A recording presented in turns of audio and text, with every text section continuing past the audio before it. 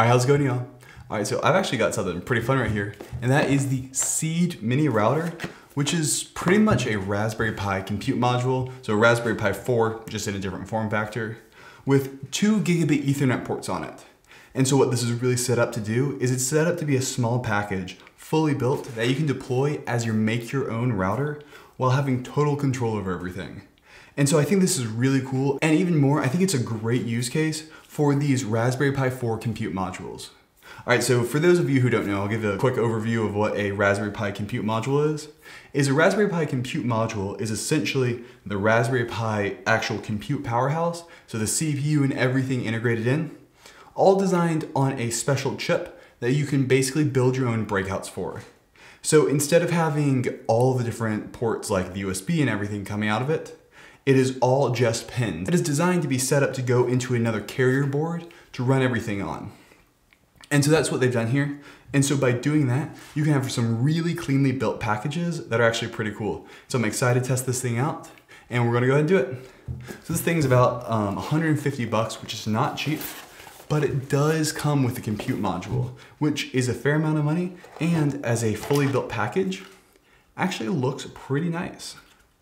And so it's actually got the full-on compute module right here. As you can see, it is tiny while also looking really good. This is an aluminum heatsink, I believe, that actually lets the thing run just completely silent. And then we also got a box of cables right here.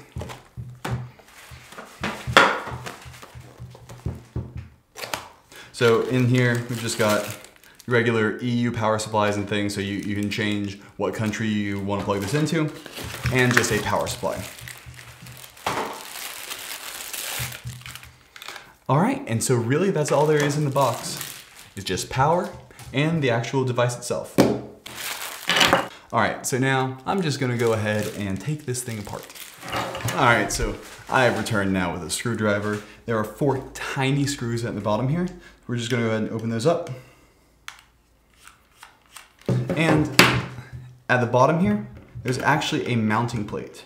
So if you wanted to, you could pretty much mount this however you wanted to. So if you want to mount on the wall or something, there's these tiny little threads down there too, which looks like you could build your own plate for it, but it's not a 1/4 inch or anything, or any standard like tripod mount, which I kind of wish I had done, but probably overkill. Who's going to use this on a tripod mount? All right, and so now we're just going to go ahead and take it off. It's actually a beautiful case down here. And right here, we appear to have the carrier board. So I'm just going to knock this thing out and try not to break it. All right, comes off a little bit. And down there, you can see that's a huge chunk of aluminum. That is a great heat spreader. And right here, we've actually got the carrier board. So there's actually 3 layers to this thing.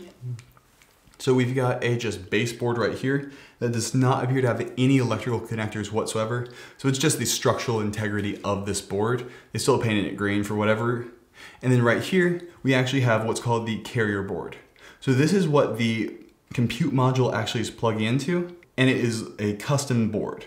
And so as you can see, it's got HDMI out, fans, and also some other USB pins. And so you could customize this further. What's really nice is it's got the 2 Ethernet ports right here, which is really the selling point of it, and 2 USB 3.0 ports. It also has a USB 2.0 port right here that is USB-C. That's going to be your power in generally, but you could also set it up for data, which I have seen before. All right, and so this thing is ultra compact, and even better, it's fanless. So what this is really set up for is a learn your own router. So I can see this thing being awesome, awesome, awesome site-to-site VPN router. So say, for example, you've got a Synology. This is my immediate use case for this thing. Say you've got a Synology that you want to be able to set up as an offsite backup. So it might not necessarily be perfect at connecting to a VPN server. I've had issues with the past with Synologies and other things where they just don't want to stay on the VPN sometimes, and you can run into some issues there. What this thing would be awesome is a site-to-site VPN connection. So you bring this along with your Synology, and you plug one of these into the router at wherever you're setting it up, and one of these into the Synology. Then you're able to set this up as a site-to-site VPN, and so it will create a VPN for that Synology to connect to. And so that way you'll be able to control it completely securely. And these things tend to be kind of bulletproof, so they should stick to the VPN really well. And so that way, if there's an issue, you can reboot the Synology and it'll come back up and you won't have all these weird issues. And so that's one awesome use case. Another one is really a router that you can set up in your home lab. This thing, while it's 150 bucks, is actually really cheap compared to anything else you could buy. So there are not a lot of completely customizable routers that you can set up whatever you want on them that are under 150 bucks. And so this is a great one because it's also Raspberry Pi. So you can start customizing it and you can set up it however you'd like to. So one other thing I did want to mention before I put it on here is it's actually also got its own internal storage. So you actually don't even need to put an SD card in here, which is awesome. All right, well now I'm gonna go ahead and put it back on and we're gonna go ahead and boot her up.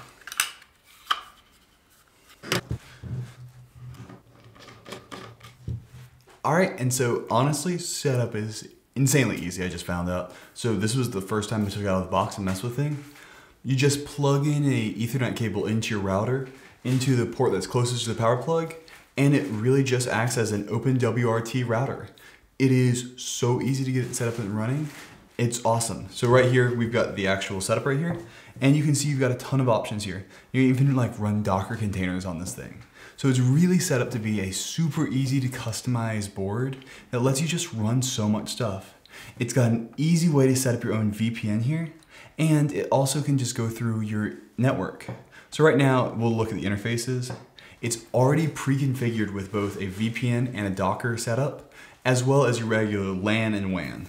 So LAN obviously is the local area network port, and WAN is actually what we're plugged into.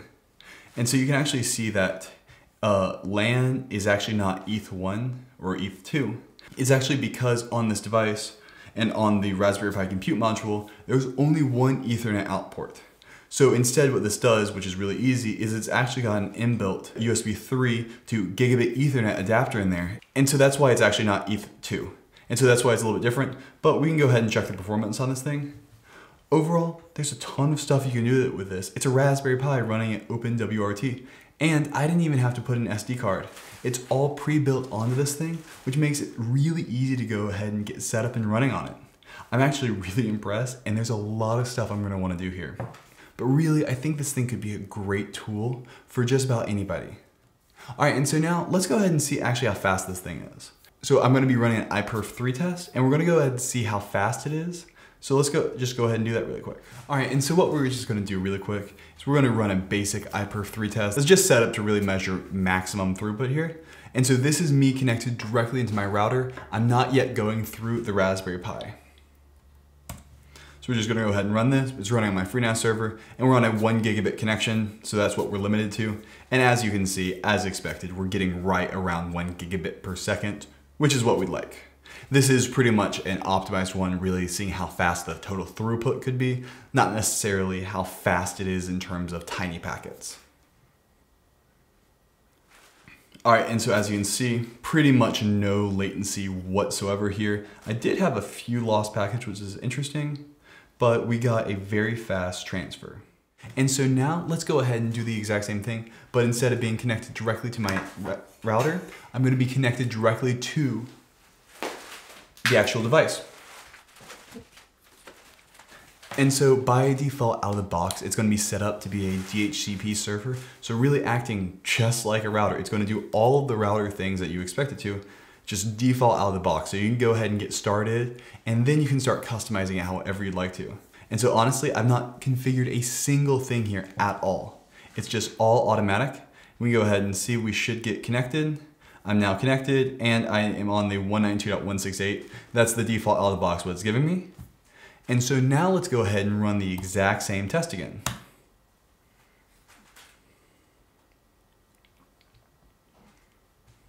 So this is actually very impressive. It is able to be a full gigabit of a router. So legitimately, this is fast. This is honestly very, very, very fast. And I'm very impressed by this. It is having no trouble whatsoever going through the networks. And so yeah, we did get a little bit slower, very slightly slower, but overall, we pretty much are able to handle a full gigabit connection running on a little Raspberry Pi 4. Now, I'm gonna run this a couple of times as I'm talking here, just to see if the thing heats up. And you can definitely feel the top of that heatsink is getting a little warm, but it's a huge chunk of aluminum. So we're just gonna run it for a little while, just over and over and over again, and see if we start to see it slowing down. But honestly, I've been really impressed by this thing. I actually really like it, and I think there's a lot you can do with it. I think it's also a really great way to really learn how routers work. So it's a simple thing where you can just keep going through and setting this up and playing with it however you'd like to, and you'll learn so much from it because it's also destructible. If you need to, you just reinstall everything and go from there, which is always something I like to see. Out of the box, it's got pretty much everything you need, and it was honestly very consumer kind of feel to it. This feels like a router you would get just out of the box, except it's so much more customizable and honestly incredibly powerful. A lot of cheap routers cannot handle a 1 gigabit straight throughput connection. And especially being in such a small package like this, I think there's a lot of stuff you can do with it. I'm really excited to try out other stuff with it because it is still 2 gigabit connections on there that you can start messing around with multi-routing, inter-VLAN routing, and things like that that were previously kind of limited by the single gig connection on a Raspberry Pi. And yeah, I mean, I've kept running this thing and I've really not seen the thing slow down. I think this is honestly a very powerful device, and I think it's going to be able to handle pretty much anything you're going to be able to throw at it. And I'm honestly quite impressed. It does make sense because it is running on a Raspberry Pi 4 pretty much, so you've got so much power underneath there. And even better, it's fanless. Alright, well that's going to be it for this overview. Go and leave any other tutorials you'd like to see me make in the comments below, and have a good one. Bye!